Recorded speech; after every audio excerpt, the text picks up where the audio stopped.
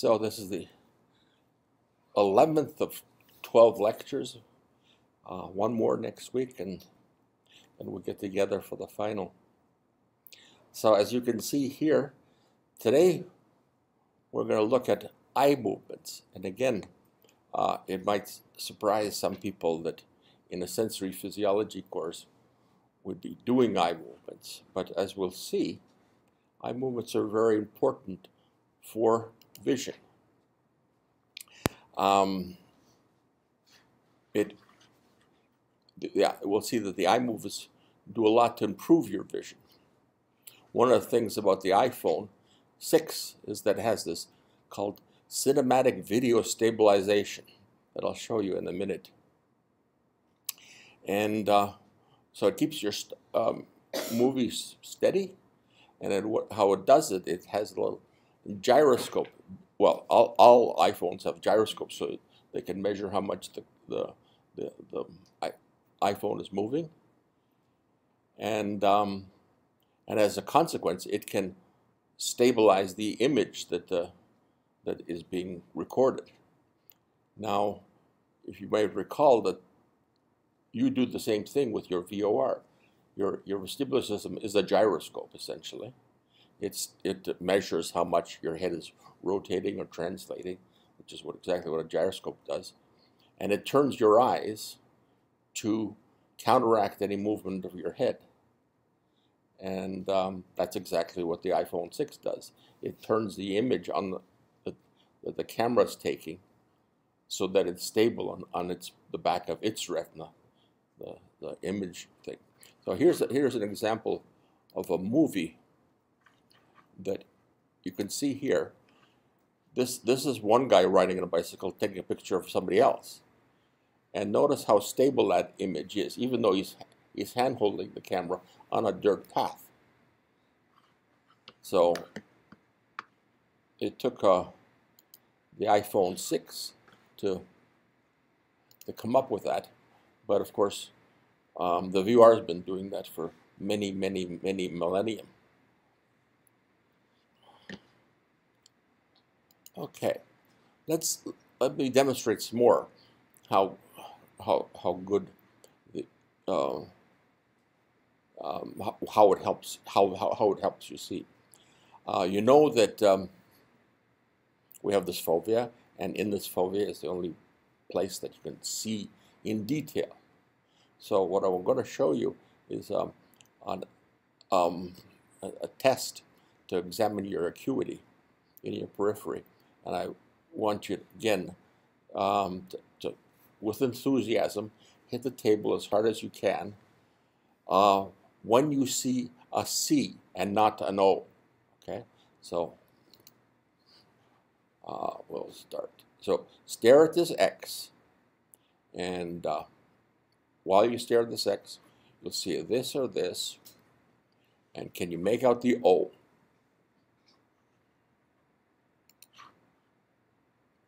Hit? Nope. Nope. Nope.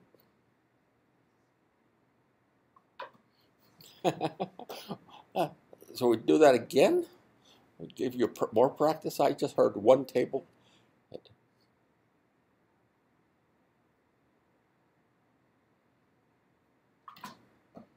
Good. Well, so a few more tables got hit, but it's amazing. I mean, it seemed like at the end the letters were getting bigger, but that's not the case. They're the same size throughout, and your eye is truly unable to make out characters much beyond, very close to that X. Okay. So what's the other thing? So the other thing it does is whenever something moves on the eye, it stabilizes it. So it could move because the object's moving or because you're moving, such as with the VOR and that stabilization system that you have. So I'd like to try something else. So again, it'll be the similar test. You have to read this. Again, it was kind of hard to read, no, while it was moving. So again, this is why you need you need stabilization. It was moving a little too fast for your eye to pursue it. If it was moving a bit slower, you could probably make it out somewhat. But even then, the pursuit system isn't very fast, especially for something that's unpredictable like this. If it was moving in a straight line, even at that speed, you could probably follow it. But because it's so unpredictable, the eye doesn't know where to, land and predict where it be. So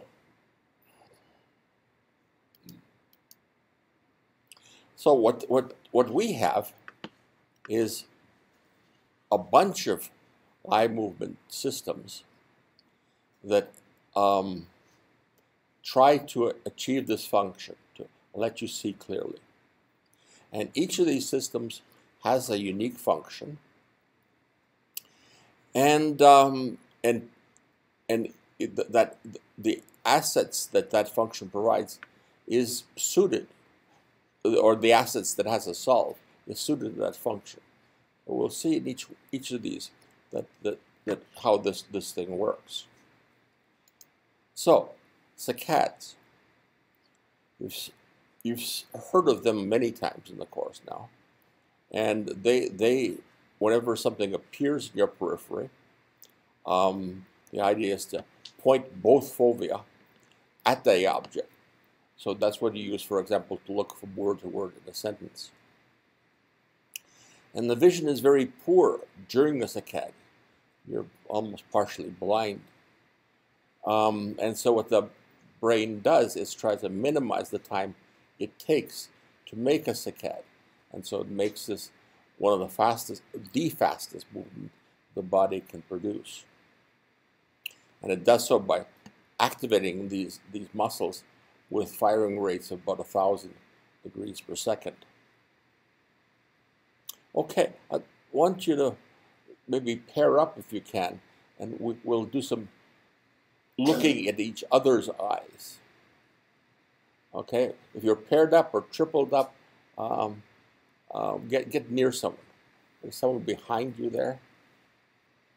You're just behind you. Yeah, you two get together. The three of you get together. Okay, so what I'd like you to do is, as a pair, look, one of the pair, put up your fingers, and the other of the pair, look between those two targets. Okay? And look at that eye movement. Can you see the eye move during this saccade? Maybe, can you turn the lights up here? Can you see your eyes move during the saccade? If you can, there's something wrong. The eye is moving so quickly that it's almost impossible to see it in flight. You just see it land in one spot versus another spot. Now I'd like to try something really special. Try to move, you can move your hand quickly or slowly, right? But keep it still, but just try to make the eye movement slowly. Okay? See if you can do it. Try to make a slow eye movement, a slow saccade.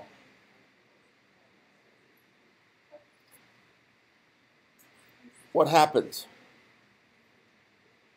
Can I raise your hands if anyone can make a slow saccade, or has seen a slow saccade? No, it's interesting. The saccades have one speed, fast, and that's it. You can't change its speed, unlike our movements. Okay, the next one to try is this one. It's going to be harder. Okay, that's called a Virgin's movement. So you're going from far to near, or the other way around. And how do these look? Look again. Pair up with a neighbor, and try to make a movement from one to the other. Try to make it as close as possible. you'll see when you're looking at it that what the finger you're looking at is single. The finger that you're not looking at, you see double. Because there's a disparity there. What's the difference between these vergence movements and the saccades you saw just a minute ago?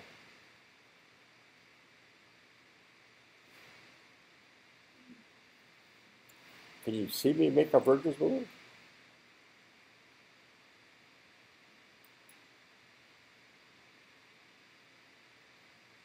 Do you see my eyes move? You don't see my eyes move? Let me look. Here. Maybe my eyelids blocked it.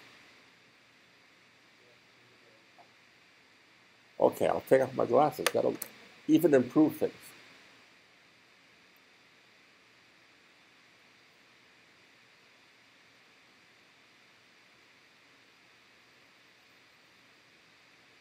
Do you see it? Okay. How are they different? Slower, yes. You could actually see my eyes move, whereas as a cat, they're in one place or the next place. So they're slower. That's another difference. Kind of obvious, even in this picture. Yes, they're moving in the opposite directions. Okay? So you're contracting different eye muscles to do this. Again, the function here is to point both eyes, both fovea, at this single object. But now it's moving near and far.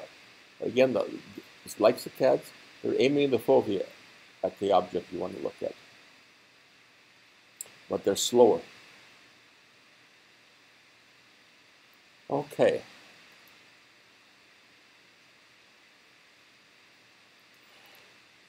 Now we have pursuit eye movements.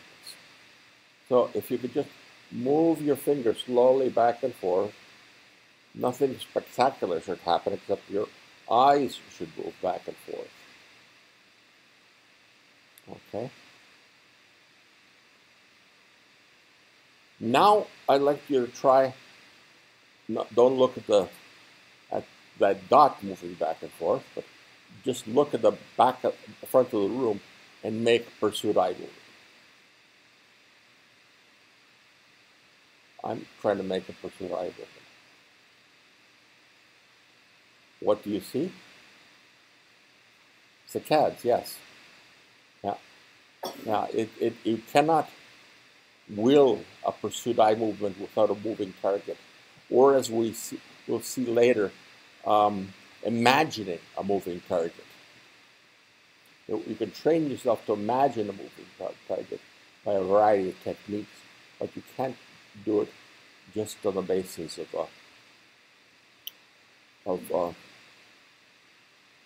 without practice.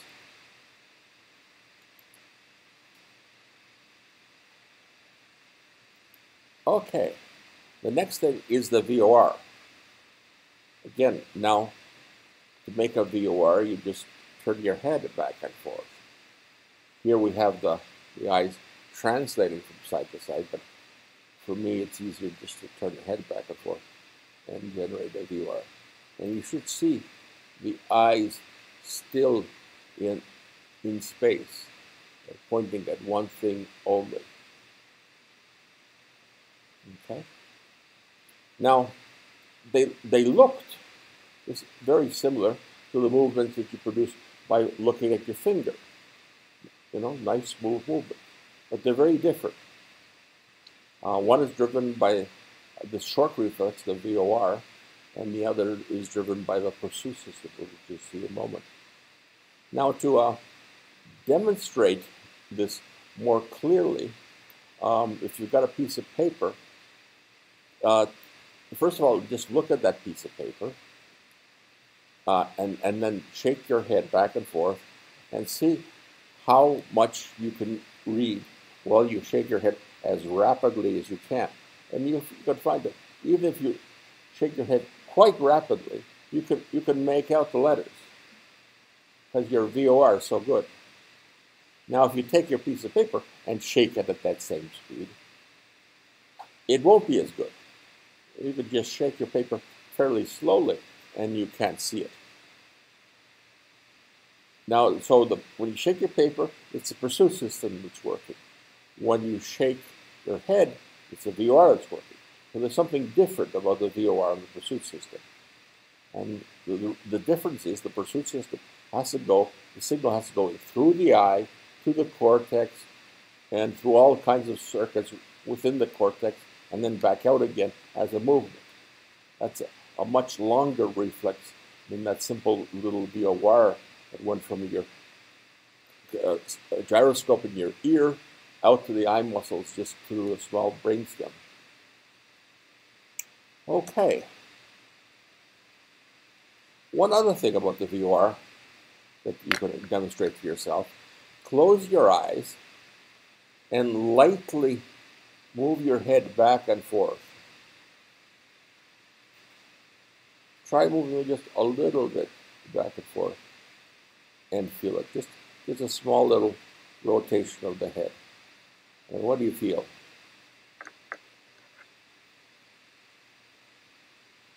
If you make a big rotation in your head, it'll be different from a small rotation of the head.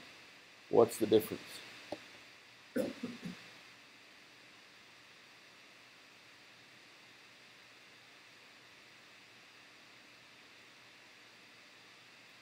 Could one of you describe what you feel?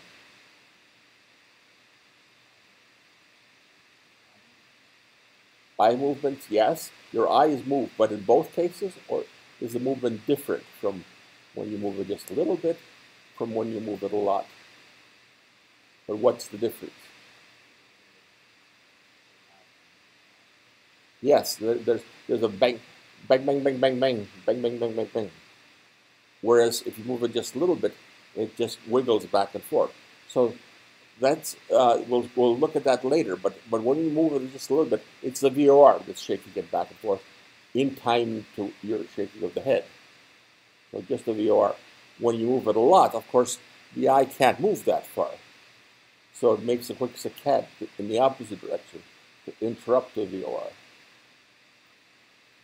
But anyways, it shows that the VOR doesn't need vision for it to turn the eye. Of course, it's better, we saw, with vision helping it, but it can turn the eye quite well without vision. And the last thing is this optokinetic reflex. Again, we saw that last week, and it's if it's a big object that's moving, it'll generate a sensation of self-motion that you're moving.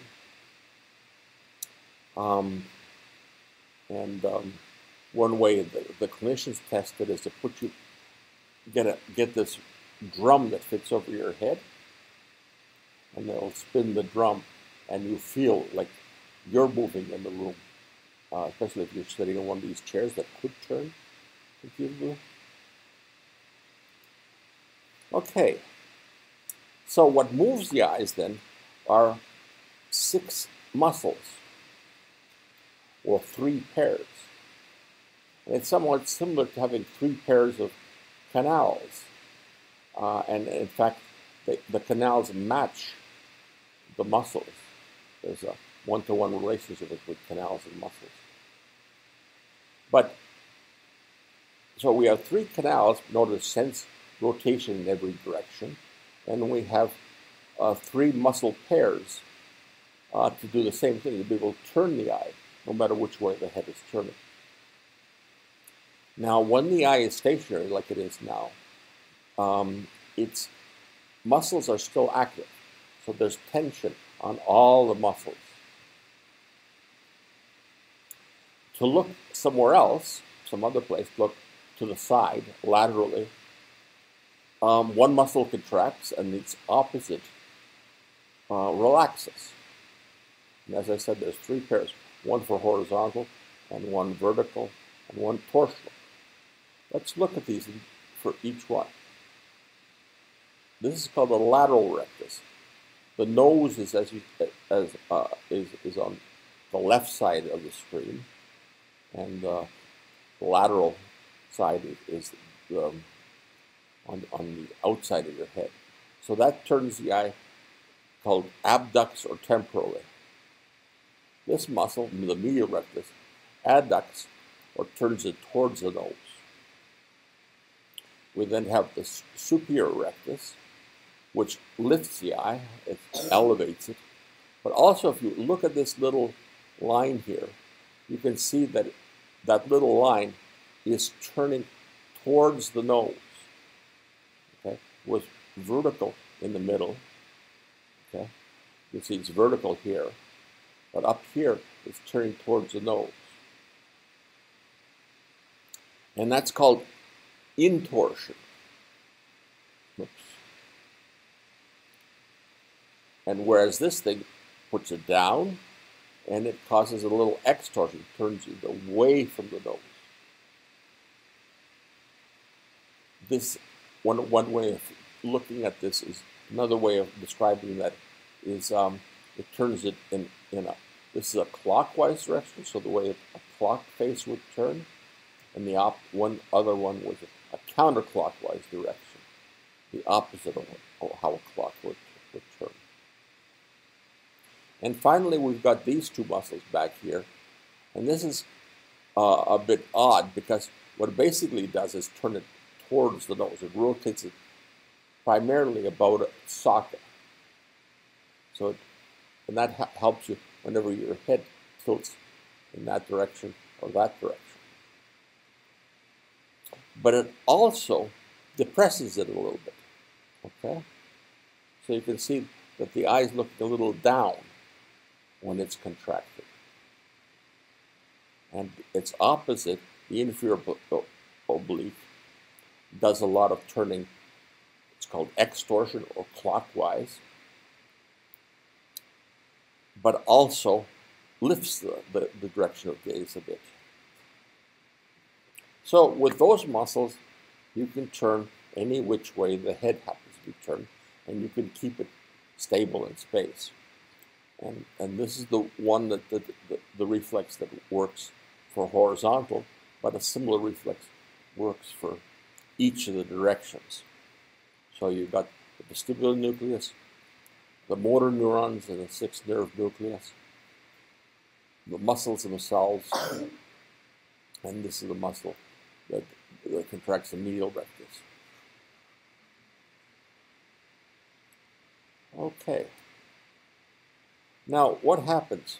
When you turn, then, you get activity in this horizontal canal, activity in this pathway to the muscles, contraction of these muscles, and the eye turns in the opposite direction. Great, so you can see that during the turn, the eye is stable in space.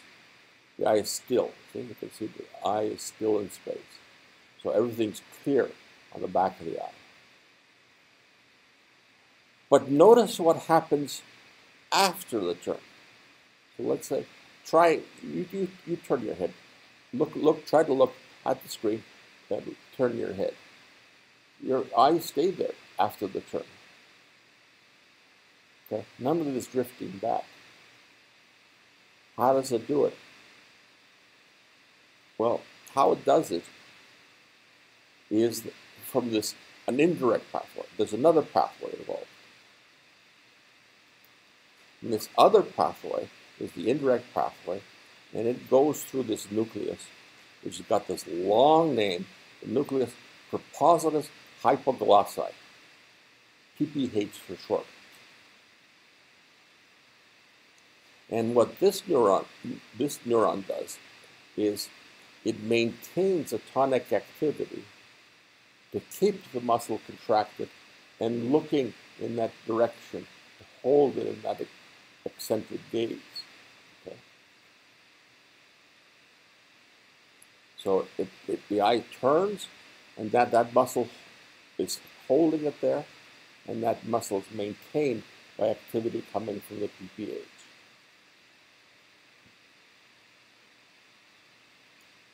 So there's two pathways. One is the phasic signal. That turns the eye. That actually makes the turn. Okay? And then, in addition, there's a tonic activity coming through the PPH that keeping your eye in whatever position happens to be at the moment. Holding it there.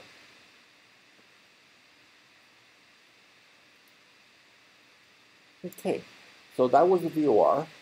Now let's look at how saccades are generated. And we saw a lot of that before. We saw that it's only the fovea that reads in detail, and we had that little test about the ONCs to demonstrate that with certainty. This is trying to simulate what you see while you make a saccades from one word to the other word in a sentence. You can see that the letters of a single word are only clear around the point at which you're pointing to, you're making your saccade to. Also, you can see that as you move, everything gets blurred. Okay? During the saccade, everything gets blurred. You can't see anything. That's why, again, you try to make these movements as quickly as you can. And again, there's a phasic burst of action potentials at this 1,000 hertz action potential per second frequency that does the movement. Well, where does that burst come from? Oh, first, a little quiz. How many of these things do you think you make a day? More than 1,000? More than 10,000? More than 100,000? Which one is it? This one, yes. You make 170,000 saccades a day. That's a lot of saccades. You don't make that many of anything in a day, unless maybe if you walked all day. I don't know. I've never counted steps, but I doubt even steps you can make that many a day. Yeah, and imagine if they were all slow. I mean, you couldn't see for all that time. So what produces it? Well, there's another long name for a structure that produces it. It's called the PPRF, the Paramedial Pontine Reticular Formation. That's the structure, and it's near this structure, which is the nucleus of the sixth nerve. And again, you can see it's like the VOR. One burst to this thing goes to this eye and through another interconnection to the opposite eye and contracts these two muscles. So both eyes turn together. There's another, this is on the left, that turns the eye to the left. There's another mirror image of this on the right, which turns the eyes to the right.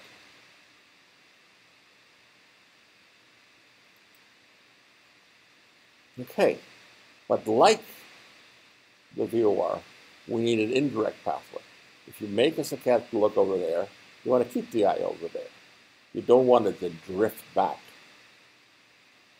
And in order to do that, you have to go through the same structure, the PPH, to convert this burst of activity, this phasic signal, into a tonic signal that then holds the eye position, keeps the eye contracted, keeps the eye muscle contracted.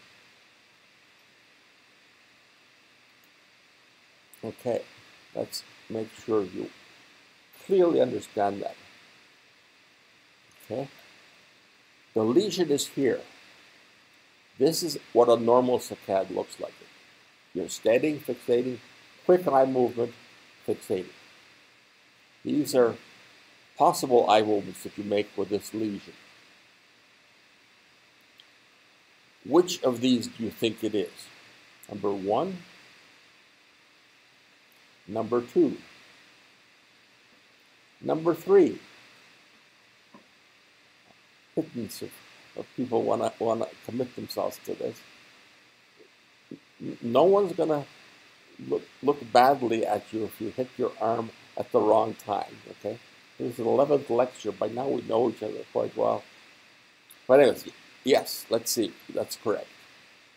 This is what would happen. Again, what would happen is the same thing as the VR. You could hold your eye in that position, and you make the saccade, a perfectly normal saccade, and then drift back to where you started. Okay, let's see if we can get another one with a little bit more vigor. So what we have here is a small lesion of these neurons here that provide a signal for these two muscles. If this is a small lesion, which of these eye movements are produced? This one? This one? This one? Okay, the majority said this. The answer, unfortunately, is no. What you would try to make this burst, okay, but you would not go very far because this muscle is weaker than normal. And then you try again, make another burst. Still not enough. Then a third burst. So this is the movement that you would produce.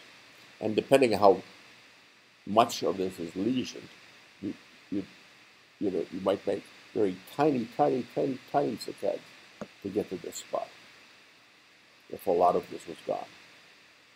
But they all would be fast because you still got a burst and you still have a tonic activity, so they look sort of roughly in normal shape, but just be lots of them.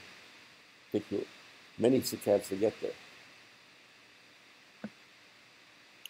Okay, last one. You lesion this pathway from the PPRF to these neurons.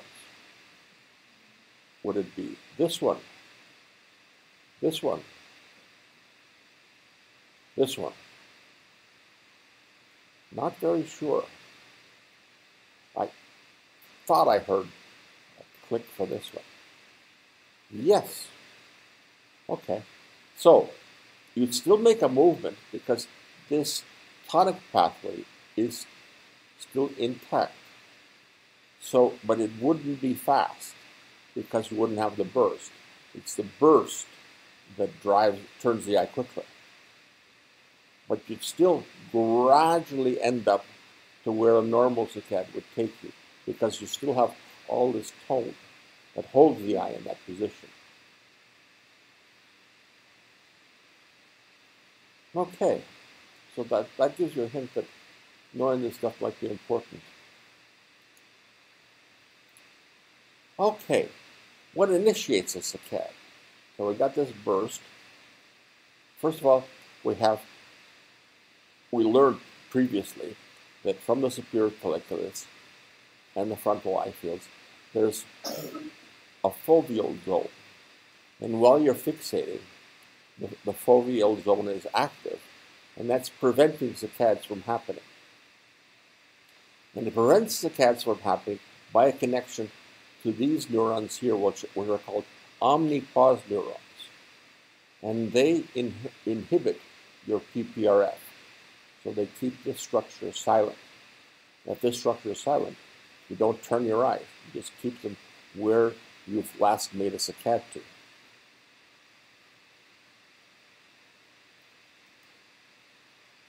Now, to make a saccade, what happens is we saw that the hill of activity at the fovea must disappear, and at the same time, a hill of activity wherever you want to make a saccade to has to appear somewhere in the superior colliculus. So this activity here, which some stimulus or some thing that you want to move to, activates the superior colliculus, and that in turn inhibits the thing in the fovea, and this hill grows.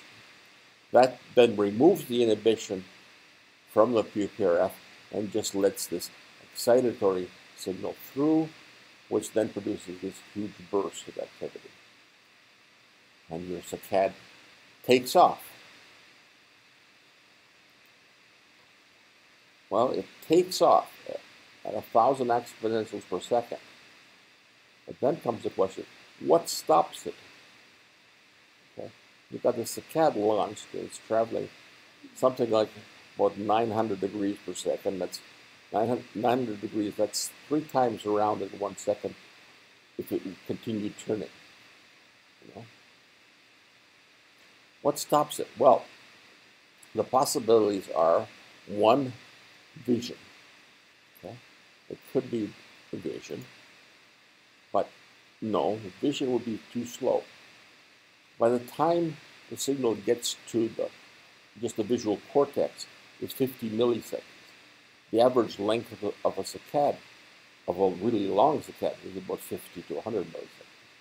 So it would just see the target appearing, and you still have to activate the muscles, contract, or stop activating the muscle, and the muscles activity has to cease.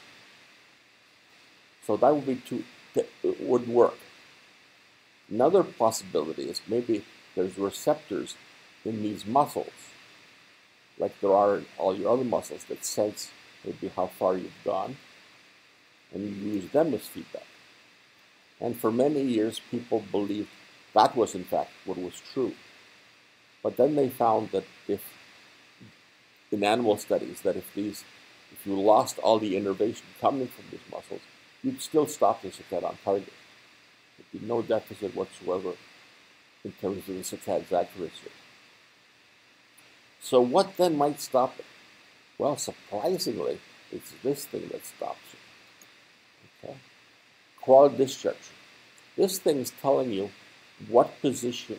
It holds the eye at a certain position. Of course, then it has a signal proportional to eye position. Okay? So it is a good thing for the brain to use for it to signal what eye position you've gotten to, and as a consequence, adjust the signal to the superior colliculus. So, yeah, and so it is what the signal that the brain uses for this. The circuitry is still largely in dispute, but one possibility is a fellow by the name of Doug Munoz, who's been in Queen's University now for over 30 years, and he proposed the theory that this signal here from the PPH goes to the superior colliculus. This choroid discharge signal goes to the superior colliculus, and it is what moves this hill from this spot to this spot. Okay? And then as that hill moves, it eventually gets to the fovea. And of course, when it gets to the fovea, those omnipause neurons turn on, and that stops the saccade. So it's a neat feedback circuit.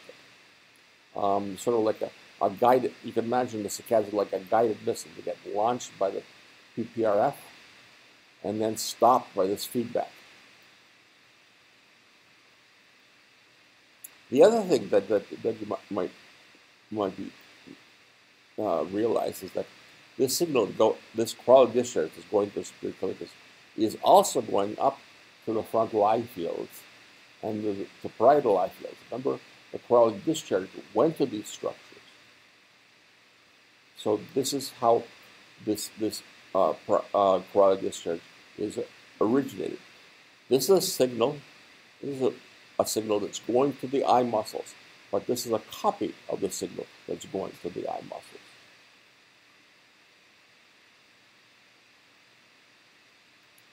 Okay, and we saw that in these early lectures that the signal went to the one part of it went through the LGN to the visual cortex, the other part went through directly to the superior colliculus and to the PPRF. So this completes that circuit we looked at the very beginning of this course. And this is the circuit that's used to launch those express saccades. If, on the other hand, you want to make a voluntary movement, you your working memory in the prefrontal cortex, and you use your frontal eye field to generate that target from working memory. And that signal then goes back to your superior colliculus and through the same circuit to launch the saccade. But of course, this will take a longer time. Now, it's very important for these eye muscles to get the eye to exactly the same position. You've got this choroidal discharge that tells you, okay, the eyes are moving this much. But how do the muscle cells manage to execute the movement that is just the right size? Well, if you can do an experiment where, or just from natural cases, this weakness occurs in a muscle. Let's say the medial rectus on this side. So this is making the normal size movement. You want to look at someone to your left. This one's making a much smaller movement. And of course, you won't then be looking at the same target. If you want to look at your friend to your left, one eye will be looking at this eye, will be looking at that person, but this eye will be looking at something else. You'll have strabismus, you'll see double. Well, one of the things that's often done in cases of strabismus is that you surprisingly patch the good eye. You think you might patch the weak eye, but no, you patch the good eye. And if you do that, it forces this eye to try to look at whatever it is that you want to look at. So initially, it'll just move a little bit. But with time, if this muscle is capable of it, it'll eventually learn to make the saccade of the correct size. Okay. But then if you look at this eye, it's now moving too much because the same signal has gone to both eyes. Surprisingly, when we take the patch off, the brain again recalibrates, but this time readjusts only this eye. And that recalibration is done by, again, the structure called the cerebellum, in particular the vermis part of the cerebellum. And so this kind of recalibration occurs all the time, continuously for you. And if for some reason it fails and you start seeing double, it might be two things that are wrong. One is that this muscle is so weak that no amount of recalibration can compensate for it. You can't produce enough drive to contract it. Or there's something wrong with your cerebellum, and it is unable to do the recalibration. Okay, nystagmus. This is what you felt when you turned your eye. Okay, your eyes turned slowly in one direction and then went whipping back in the opposite direction. And that's what's called nystagmus. And all of you that do a large turn of your head will see that. Now here's a turkey in my backyard doing what's called head nystagmus. Yeah, they've somehow in the winter they come out of hiding, and I've seen them wandering around the last couple of days. And you can see a lot of birds do this type of movement. As they move, their head is stable in space and then flicks forward. Stable in space and then flicks forward. And that's exactly what this nystagmus was doing. The eye is being stable in space and then flicking forward. In this case, the whole head is stable in space. So again, the vision is clear for the turkey while it's heading back like that. Now this is a normal VOR.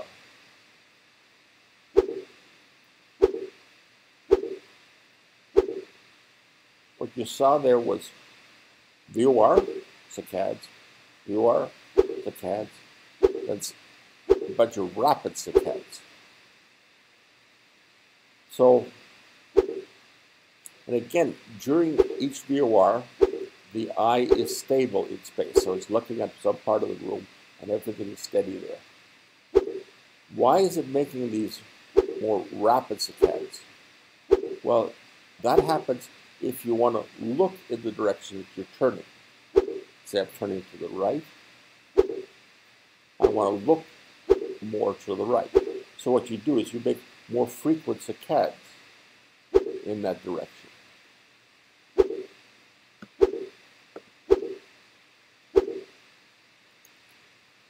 Now, we've got very similar saccades. It's the same diagram as I had before. But there's something different about it. What's different? The head isn't turned. Okay. This is someone that's got nystagmus, but no head turn. So it must be something wrong with his VOR, with his vestibular system. Can you guess what's wrong? Can anyone? Let's suppose, to simplify it, it is something to do with the horizontal canal. Okay. Is the canal on this side or this side that's affected? The right or the left? Can anyone guess? Right. Okay. Why is that? Okay. Right. No, it's the left. It's the left canal is affected. Sorry. Why is that? Okay. When you turn to the right, you've got this nystagmus. Okay. If your head VOR was normal and you turn to the right, you would get this nystagmus. When you turn to the right, the activity in this canal is higher than the opposite canal. Okay. That pupil is bending in the right direction, producing that. So right is more than left. Well, how would you produce a normal VOR or an abnormal VOR where without turning the head, right would be more than left? Well, by damaging the left side. Okay. So you can't produce a lesion that increases the activity of some nucleus, but you can produce a lesion that decreases the activity of some nucleus. So it must be somewhere on the left. This is. Now we've got nystagmus here again, but it's different from what we saw before. You can see that you make a saccade this way, and it comes back. Saccade in the opposite direction, it comes back. So you see drifting in both directions here. Plus, the drift is not linear. So we saw it was sort of like in a straight line before. Now it's sort of exponential in nature. Well, that's caused, again, by our PPH. Remember, it's sort of drift. You make a saccade, and if the level activity PPH wasn't there, you drift back towards center. Well, this is exactly what's happening here. You've got a lesion somewhere in the PPH, or something somewhere in the flocculus to try to tune this PPH and maintaining the tonic activity. Okay, the next movement we'll look at is vergence. You can see here the eyes making a vergence movement. Okay, now, so what was different here is that you either got these lateral recti contracting to turn the eye to a far target, or you got the medial recti contracting to move the eye to a near target. To make saccades, we had a lateral and a medial recti contracting, or ones on the opposite side. So these are the muscles the same muscles contracted on both eyes. So that's what turns the eye. But there's all kinds of interesting things that happen while the eye is turning. You can see here is what the eye sees. You can see clear image, clear image. So in between, as the target moves away, you see that the image isn't clear. So that's because it's not, the lens isn't the right thickness. Remember, you have to change the shape of your lens to go from far to near. The other thing that you can see that's happening is this here is your pupil. What's happening is every time, just before you make each either convergence or divergence, your pupil contracts. The pupil becomes small. That's because at any one point, when this target moves, jumps from not far to near, it moves to a point that the lens isn't adjusted for. So you can't see clearly. So the brain tries to come up with the best strategy it can. It contracts your pupil and it increases your focal length. So things are clearer over a larger focal length. The difficulty with that, of course, is when you close your pupil, you can't see as brightly. You don't have enough light sometimes. But that for vision, that's a price to pay in order to be able to see the target clearly. Now, the pathway for a divergent system is a combination. What we didn't look at too was retinal disparity. So you can see when the target jumps each time, initially you've got retinal disparity, so a different image on both eyes. So that's one of the signals that drives a vergence movement. Suddenly you got, instead of the one target, two targets appear of the same thing. It's a signal for the vergence to start going. So retinal disparity through the visual cortex will initiate a vergence movement. And it'll also initiate a lens adjustment. Also, a blurring. As it jumped from near to far, the lens wasn't adjusted properly. So there was a blurring. So again, there's a circuit that drives the lens adjustment, but that also feeds to the vergence system. And you make the best movements when you've got both a blur and a retinal disparity. So both these things drive the vergence, and both these things drive a lens adjustment. Okay, next let's look at pursuit.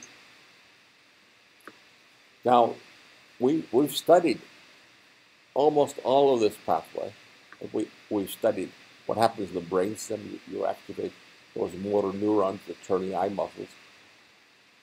And we've studied MSTL, when an object appears and you track it, which is what pursuit is. That's what's driving it, MSTL. In between is the cerebellum. So this is the circuit that connects the two. And over here, it's retinal slip that's driving. After this, it's a command that drives pursuit. It's a pursuit command. You're telling it, the eye to move at this speed. And what you see here is an example. Imagine you're looking straight ahead, and this bee is not flying. It's just sitting there. The bee takes off. Well, takes off now. Then you start pursuing it. It's still. Then you make a saccade. It's foveated, and then you maintain it at the fovea. Okay, let's look at that again. Bee starts to move. You pursue it. You make a saccade. to refoveate it, and then you keep it in the fovea. So you've got this, you've got a delay because it takes a break, some time to react to this bee.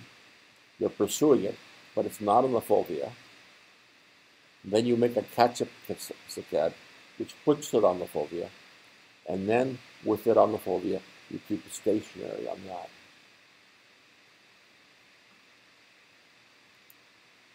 Now, you can also, with effort, imagine that these two dots are like lights on a wheel.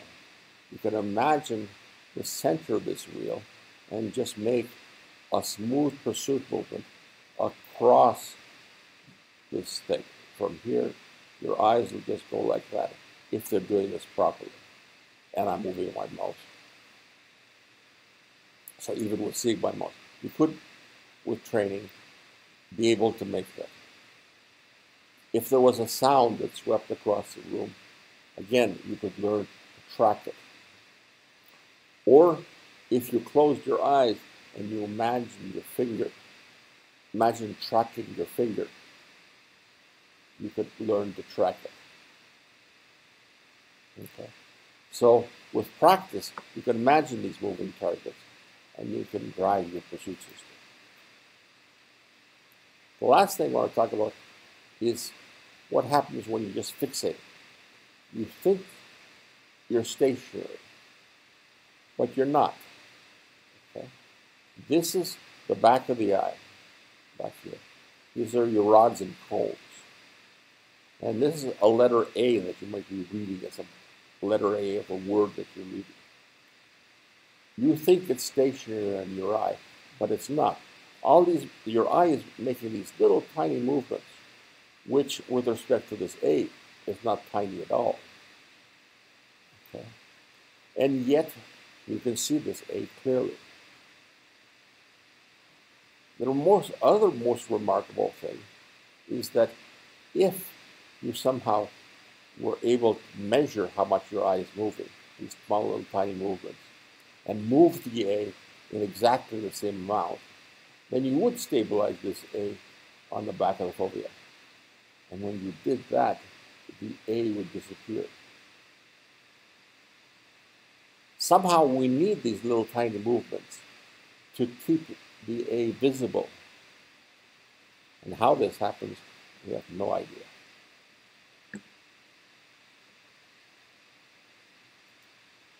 Okay.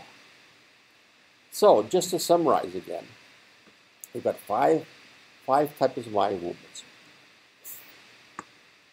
Two of them, the VOR and the optic nerve system, are trying to keep all the image, the whole image, everything on the back of the eye, stationary. Okay.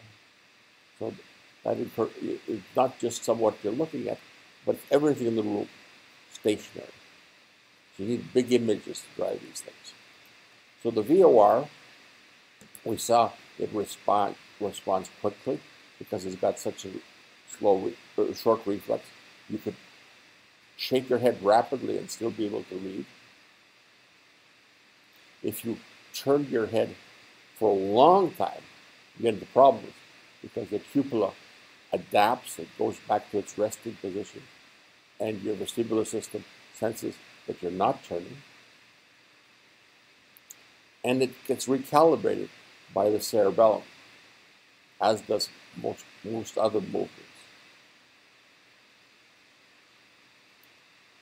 The other thing that helps it is this optokinetic system. And this kicks in during prolonged movements. That's because this reflex is very slow to get going. Okay, so the VOR does use it picks things up when they're fast, and this thing contributes when things are slow. And again, you need something that covers the whole back of the retina to get this thing active, because that's what it's trying to do, trying to stabilize everything in the back of the eye. Now, in contrast, we've got this new system developed. It developed when a species developed the fovea. That's been late in the course of evolution. the first species that evolved, had uniform retinas. So you have a fovea, you've got to keep your eye pointing at this fovea. And you use saccades, pursuit, and vergence to do it. Saccades to move to two target, pursuit to keep your eye on a single target, and vergence when he moves nearer or farther to you. All involved in fovea. And saccades are very fast and also very accurate. The cerebellum retunes it. And you don't have any control over its speed. It's fast. No questions asked. Pursuit system, it requires a moving target unless you're well trained.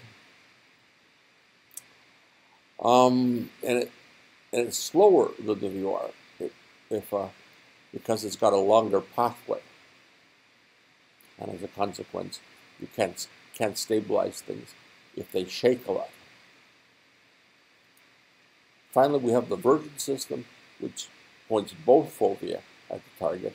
That prevents double vision, diplopia, and turns the eye in the opposite directions. Okay, that's it. Thank you very much. We'll see you next week for the last lecture.